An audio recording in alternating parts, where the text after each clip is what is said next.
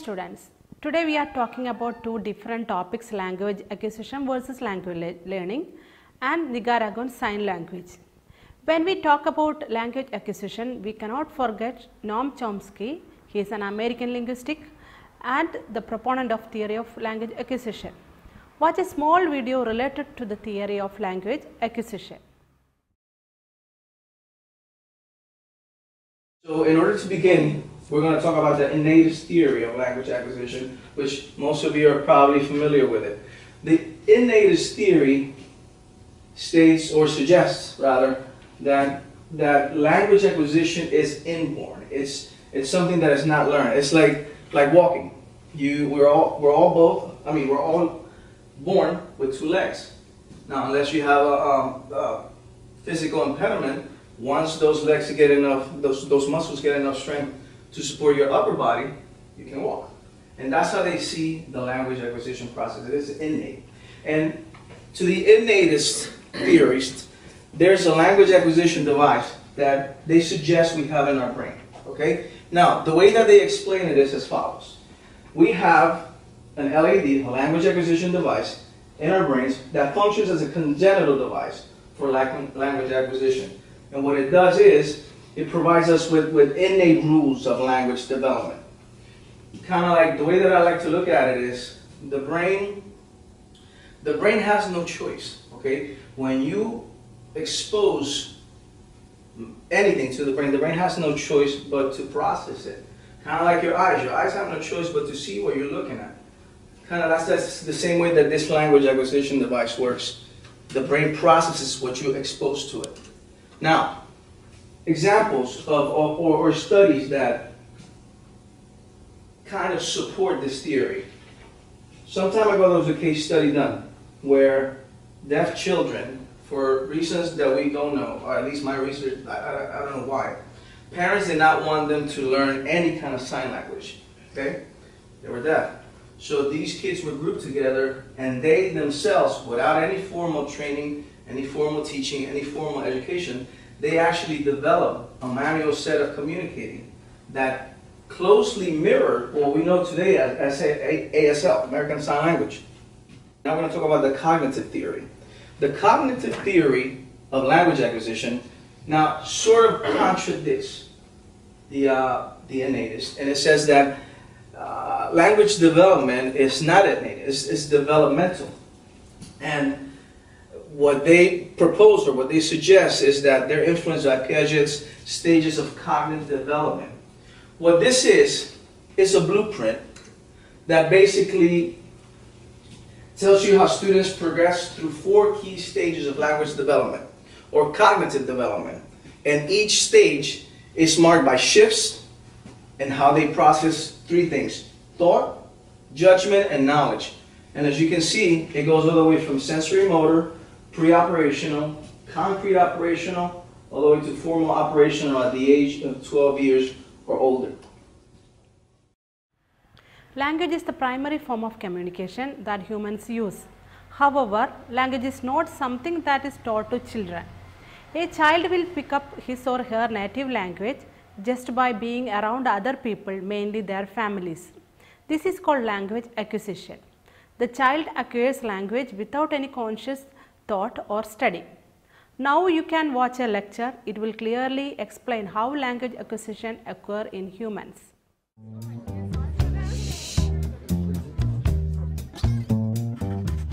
Language sets us apart.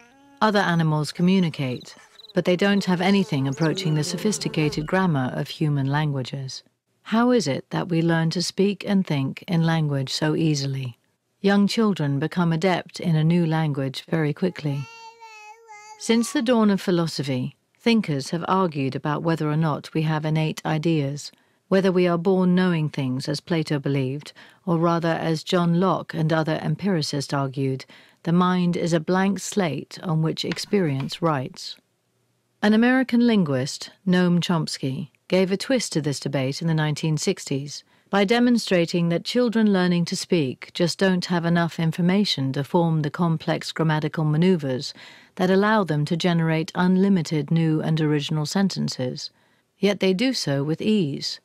There's a poverty of stimulus. Something else must be going on. Chomsky's hypothesis was that there are inborn structures in our brain, what he called a language acquisition device, or LAD, which gives us a natural propensity to organize the spoken language that we hear in various grammatical ways. Without that, we couldn't get started as language learners. If he's right, language structure is hardwired as a kind of universal grammar. Our slates have been written on before we emerged from the womb.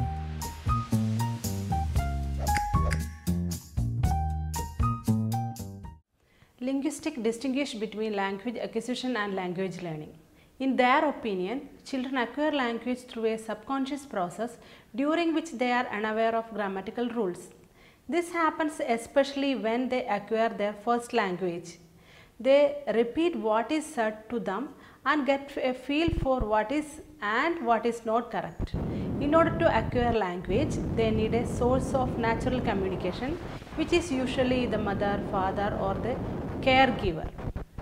Now you can watch 7 Secrets of Language Learning.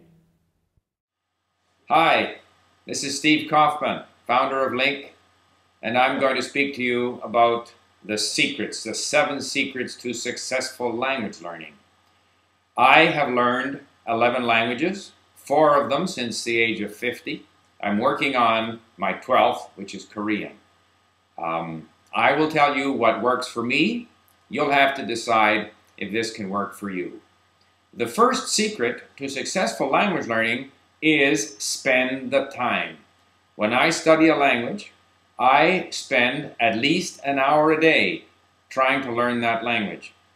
And I know that it's going to take me months and months of continuous studying to learn the language. But when I say study, I don't mean sit in a classroom.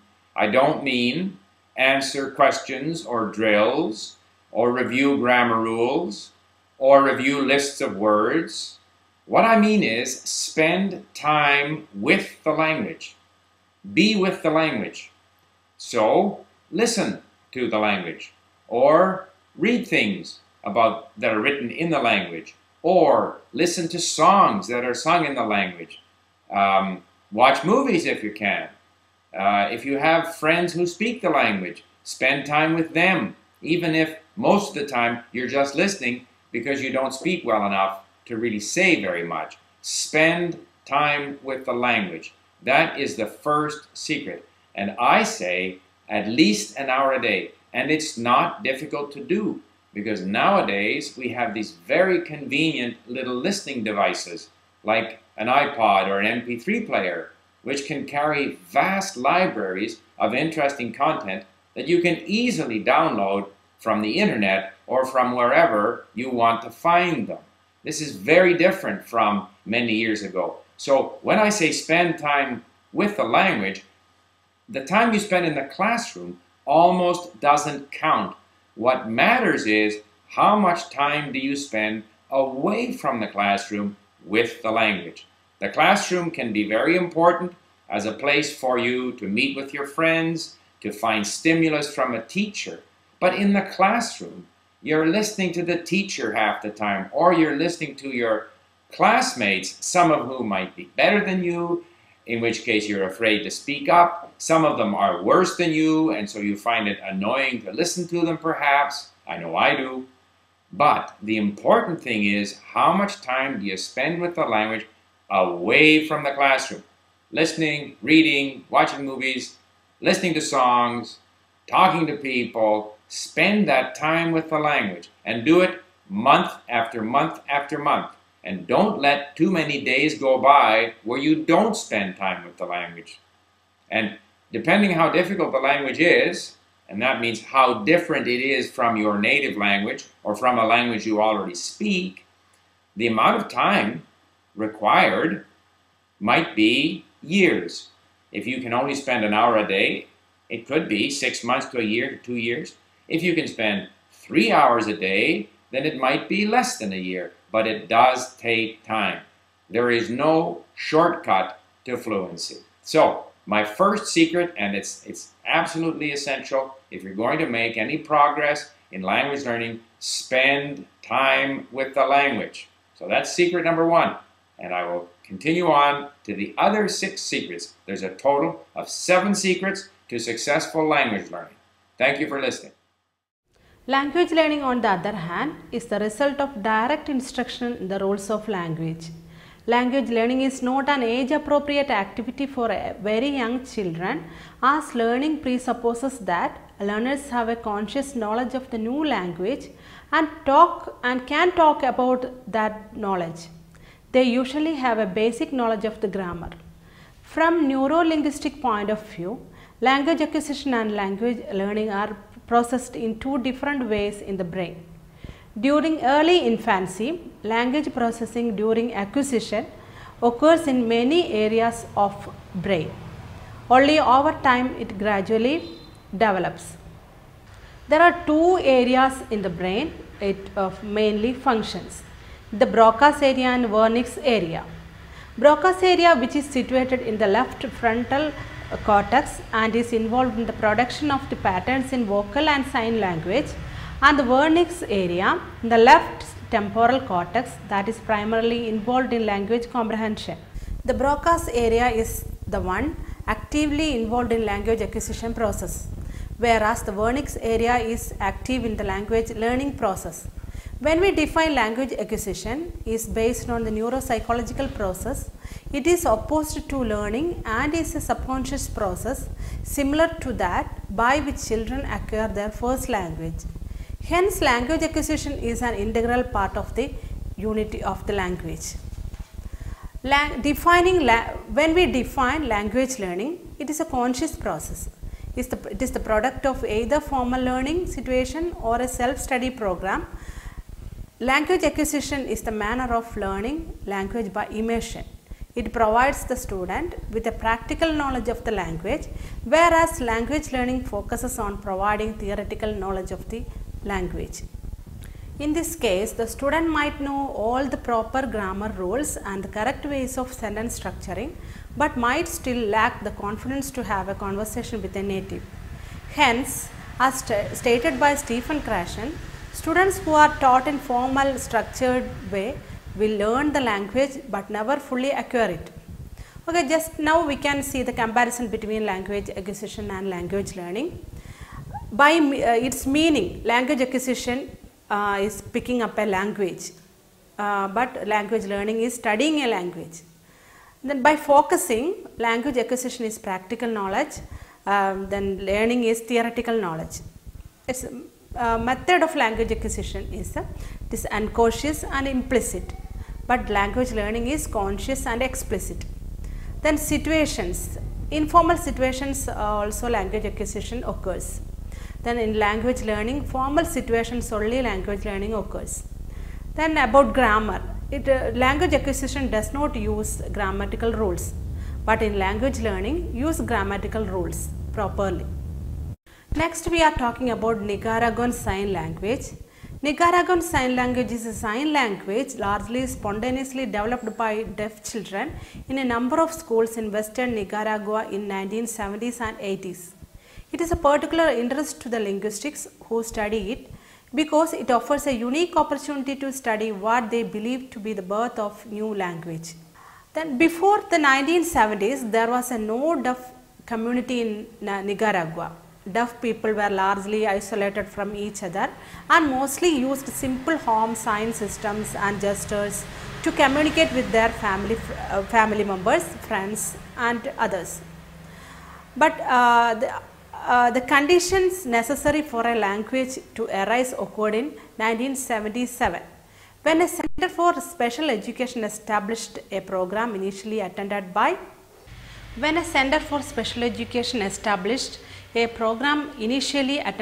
50 deaf children. The number of students at the school in Managua neighborhood of San Jorge grew to 100 by 1979. In 1980, a vocational school for deaf adolescents was opened in the area of Managua called Villa Libertad.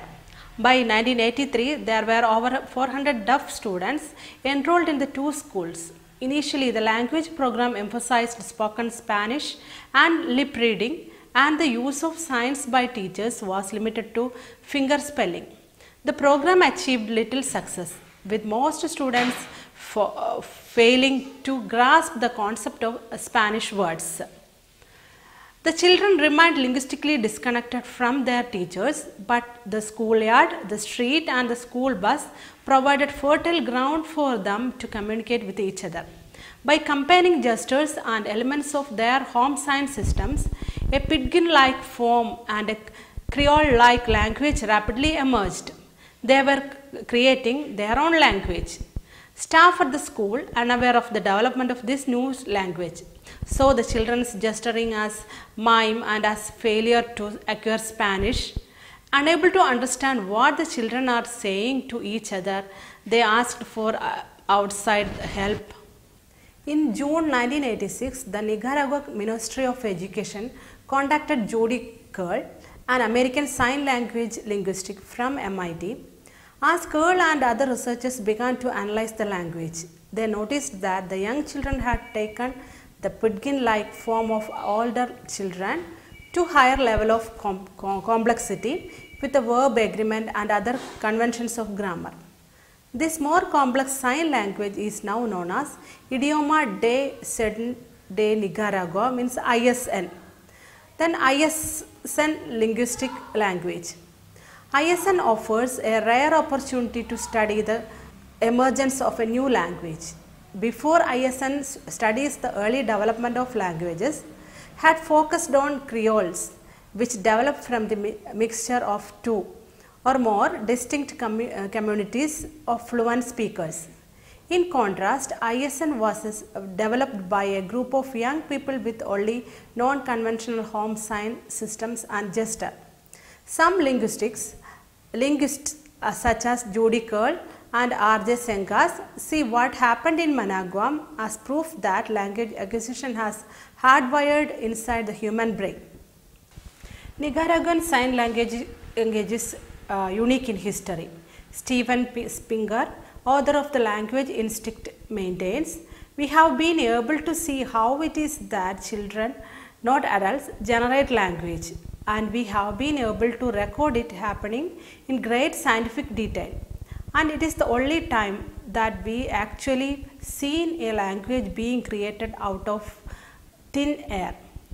Since 1990, the other researchers have begun to study and report on the development of this unique language and its community. While each has their own interpretation of the events leading to this language and its development since all agree that phenomenon being studied is one of the richest sources of data on language emergence discovered to date. Now you can watch a video about Nicaraguan Sign Language. Nicaragua, Central America.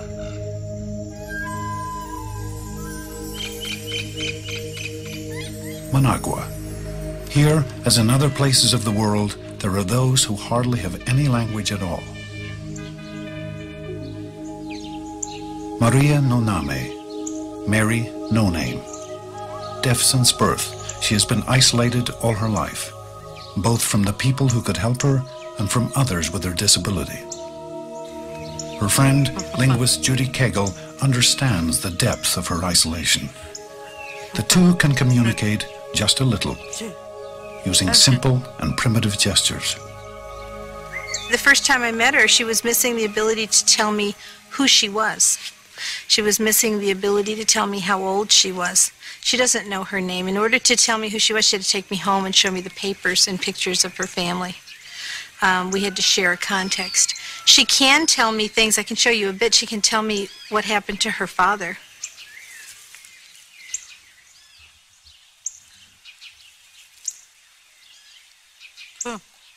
I asked her about her father dying, and she said 3, okay? What 3 meant was he was shot 3 times. I know this from working with the other deaf signer, that she said he was shot in 3 places. And that's how her father died, right? Yeah. Right. And, you know, but 3 is just not enough to give me access to the information that I would have needed had I not had prior knowledge about that. Papa. Papa.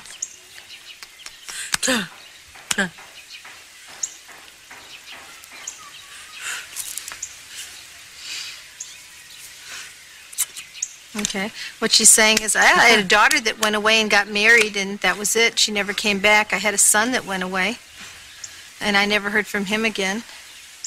You know, that's it. I'm alone. That's my life. She was language ready.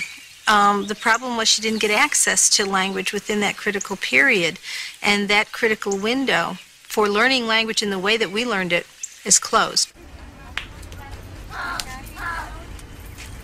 This window for language remains open until we reach age 7. Then it slowly closes as we advance towards puberty. Before the 1980s, many deaf Nicaraguans were like Mary No Name. They never encountered the window for language because they never encountered others with their disability. But in 1980, after the Nicaraguan Revolution, the new government tried to enhance deaf people's lives. It brought deaf village children into Managua to end their isolation. Here, educators tried to teach them an existing sign language. The effort failed. The children showed little interest in learning a language forced upon them. Instead, they began communicating with each other in their own way.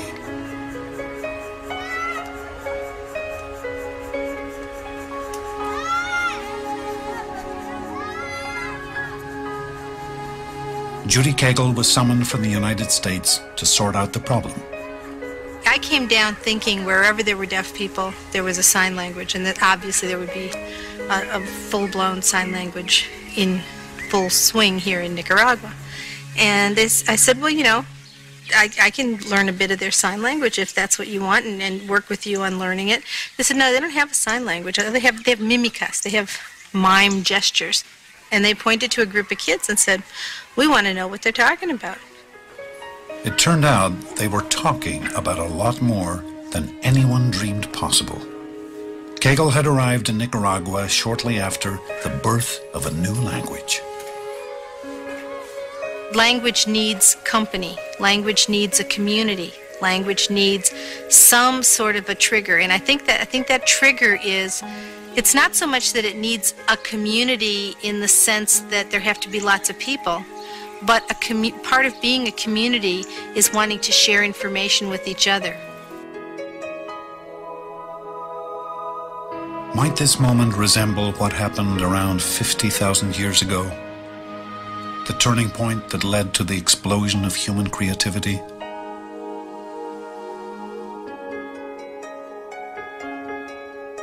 Language does not need a voice. It is our legacy, an inevitability of being human.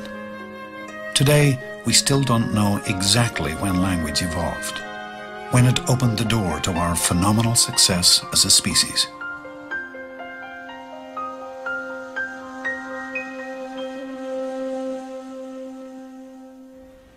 This is a verb reduplicated. But language, every language, depends on strict rules, all of them familiar. That's a role shift to man looking at the bird, then back to the man falling off the mountain, dreaming that he's going to fly like a bird.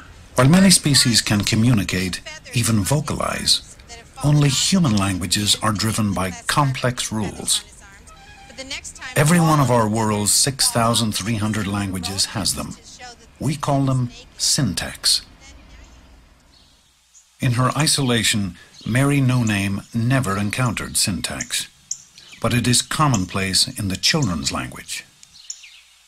Syntax isn't the set of rules that you learned in your third grade grammar that you had to memorize so you spoke English the way you're supposed to.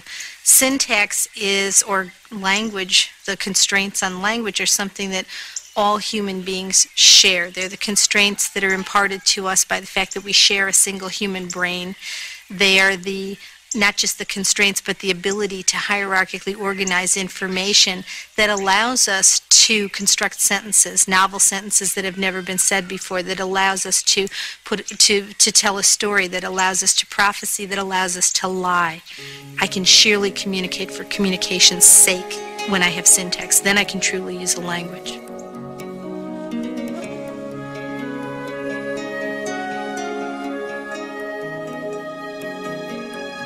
And those most gifted with the tools of language might have been the ones to prosper.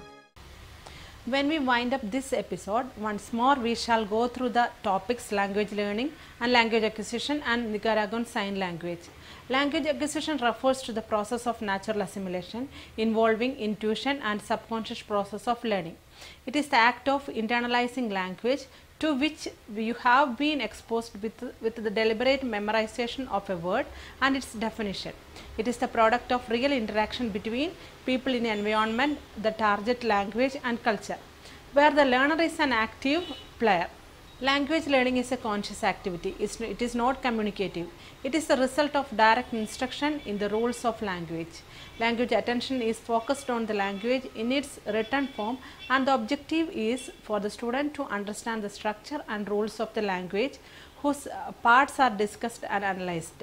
The emergence of Nicaraguan Sign Language provided the researchers with a rare opportunity to watch a new language develop complete with an extensive vocabulary and grammar rules.